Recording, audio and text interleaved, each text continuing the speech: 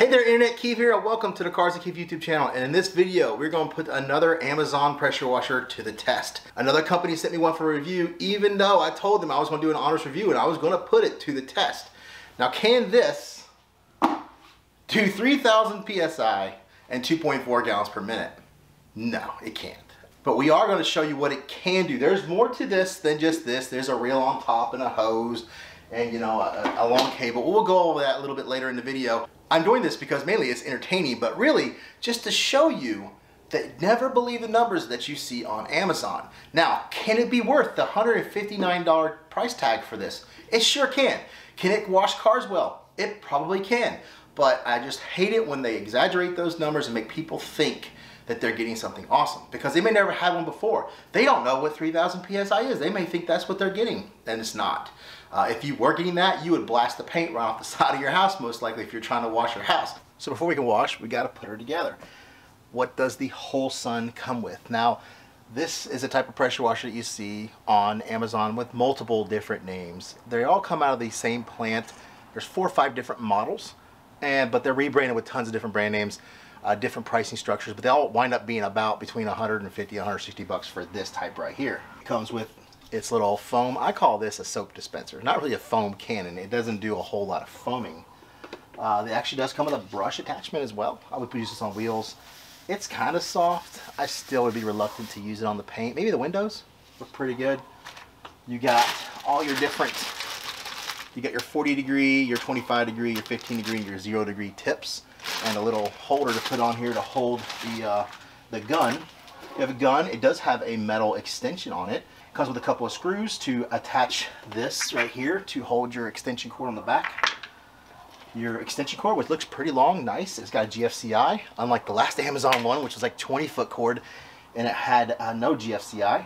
It does come with a reel that goes on top, and it connects to right there. The good thing about this one is this is a M22 fitting. I believe it's a 15 millimeter. So if we turn it around, the first thing we got is this little piece right here. It just kind of goes in. That's going to hold your extension cord. There are 4 screws to put in.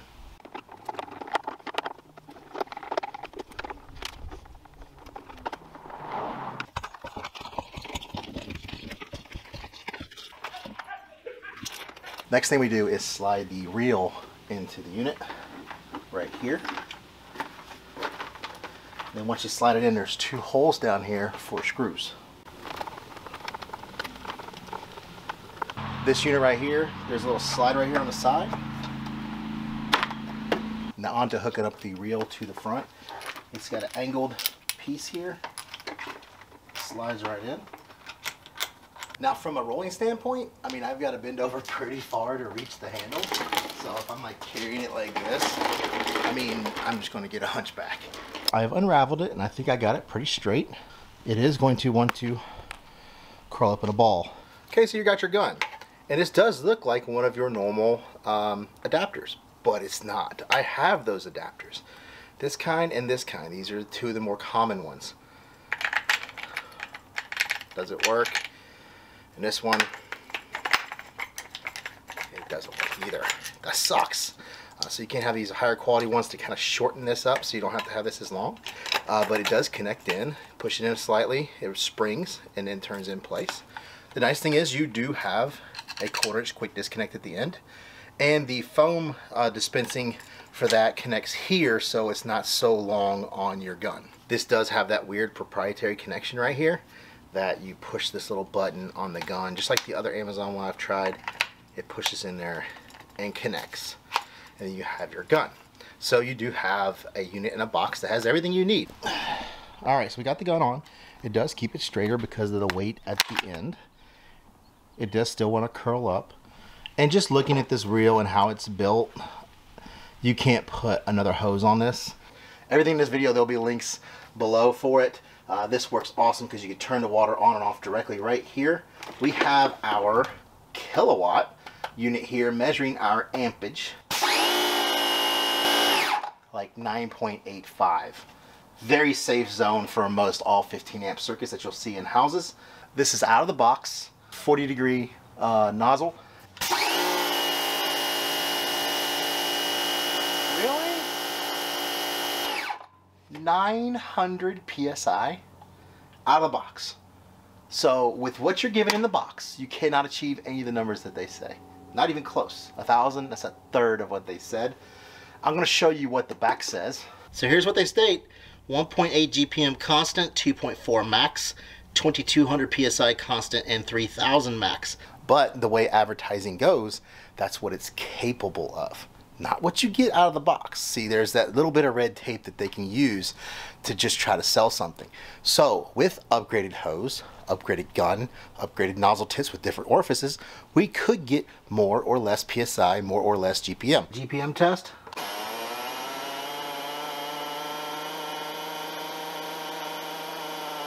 So as you can see, we're about 1.4 gallons per minute. So based off the numbers, we already have a car washing setup right out of the box.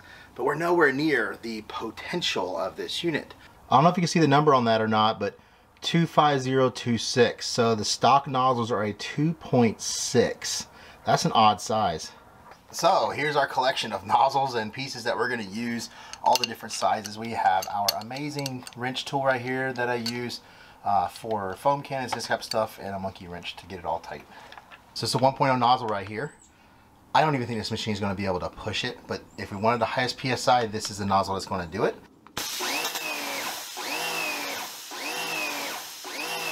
Looks like it goes about to 1400 and then just shuts off. Here's the amps.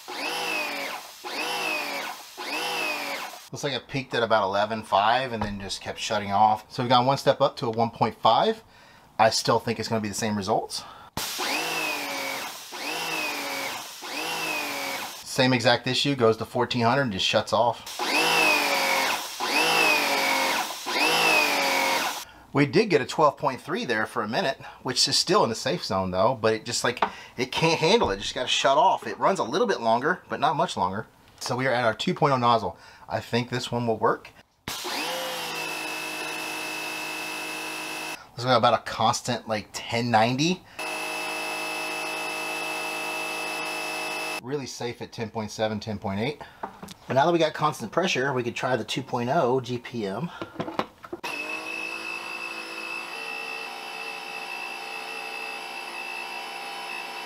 So on the 2.0 nozzle, we're about 1.25. So now we have my 2.5. I'd say like 910. It is a 2.5. The one that came with it is a 2.6. So it should have just a little bit more. We're not going to do the amperage anymore because we know it's safe. 2.5 tip.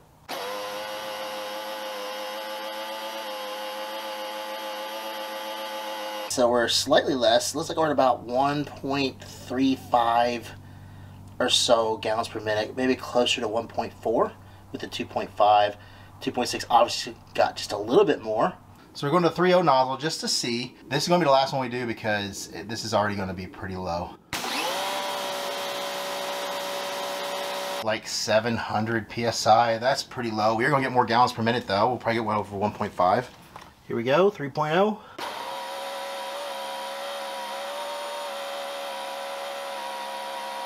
Just as I thought, we are right at 1.5, a little bit over 1.5. So this is how it's set up right now. This actually keeps it from falling down as best I can. I could tug on a little bit. It's tipsy, but not as bad. This is as close as I want to get it because if it falls over, I don't want to hit the car. So you're probably going to have to wheel this around the car to get everything. Okay, so let's see how the stock one, the 2.6 that came stuck with it, is at 1.4 gallons per minute. 900 PSI. So let's see how it works.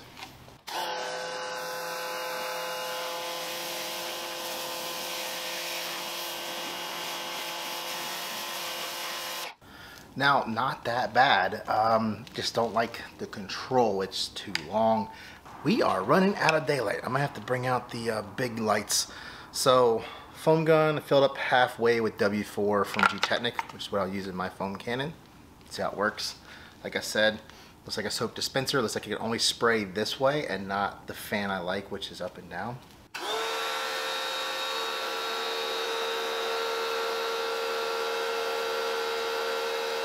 Like I said, it's a soap dispenser.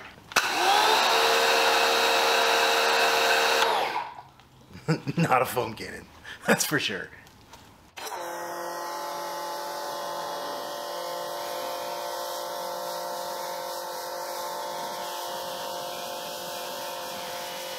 So we have an MJJC here. This is the Pro version 1, and it's got a 1.25 in there. I really don't feel like finding a 1.1 orifice, but if you wanted more foam, 1.1 would definitely be better for a unit like this. It's only pushing out like 1.4 gallons per minute. I mean, it's really heavy on the end of one of these. I would never really suggest doing one of these on this. I would prefer an upgraded gun.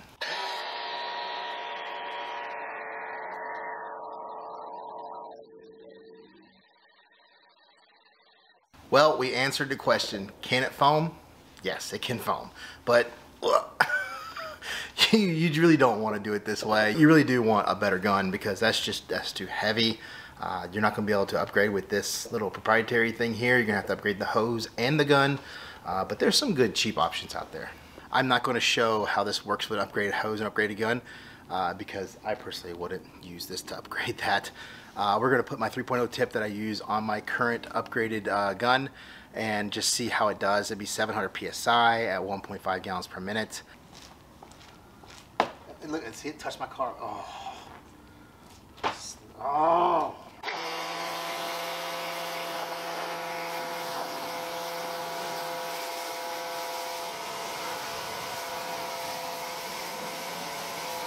So in conclusion, is the Wholesun pressure washer worth it at $160? No, it's not. Is it an okay unit for car washing? Absolutely. I mean, out of the box, it has the 1,000 PSI you're looking for, 900 PSI, 1.4 gallons per minute. Not bad, but what it comes with is just so cumbersome. The hose is just tangled all over the place. It's PVC, it has no flex to it. I don't even want to wind it up. It's so irritating. It keeps falling over. It has no weight to keep from falling over. So I have two suggestions for you. And one of them really has multiple suggestions. So you could go $100 Greenworks, $100 Ryobi. Great machines. They're upgradable easy. They're $100. They can push these numbers, these exact same numbers, no problem, and get you way more PSI. Get you in that 1,600, 1,800 range for cleaning around the house, cleaning the siding. It's nice and safe. Doesn't hurt the paint. It's perfect. I used one forever. Or go $100 more and you'll be able to get an out-of-the-box solution like an active VE52, which I currently use. The hose that comes with it is great. The gun that comes with it, it is an elongated gun. Legally, they have to do that. You can't sell a short gun with a pressure washer. I don't know why. It's just some law. But the solution you get from that and with the foam that comes with it, the foam cannon, it's not bad. But really, to me, a Ryobi, a Greenworks at $100, you're going to be able to get a hose, a decent hose, a 1/4-inch hose at 25 feet. It's going to run you about $35–40 for a really good one. Guns, you can get a gun for $20, $25, no problem. And there you go. Grab you a foam cannon for like $170-ish. You're like upgraded unit. You have the hose, you have the gun, you have the foam cannon, you have 1,000 PSI, you have 1.4 gallons per minute. You're good to go. So I hope you enjoyed that. Never believe the numbers on Amazon. Always look around. The reviews are deceiving because the people they send these to review, they have no idea what pressure washers are, what they do. They take it out of the box and they spell their name in the dirt on the ground and say it works awesome because they don't want to not get free stuff again. Me, no. I want to be honest. And if they don't ever send me one free again, it's perfectly fine. I do have one lined up that I think will be awesome. It's not available yet. I'm going to get it before it makes market. So hopefully soon we'll be doing that one. And I really think that's going to be an awesome unit. So don't forget to like, comment, subscribe, and I'll see you in the next video. Even though they, oh my gosh, another company sent me one for review. Oh my gosh. Another company sent me one. Damn it. I wasn't recording.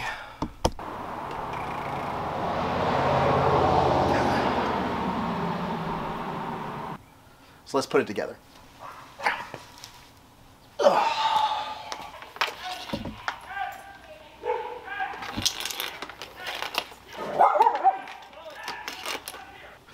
People can't control their dogs. Nobody uses leashes. There's a lawnmower. Every time I film, it's middle of December. There's no place to put tip that I have. I just take this 800.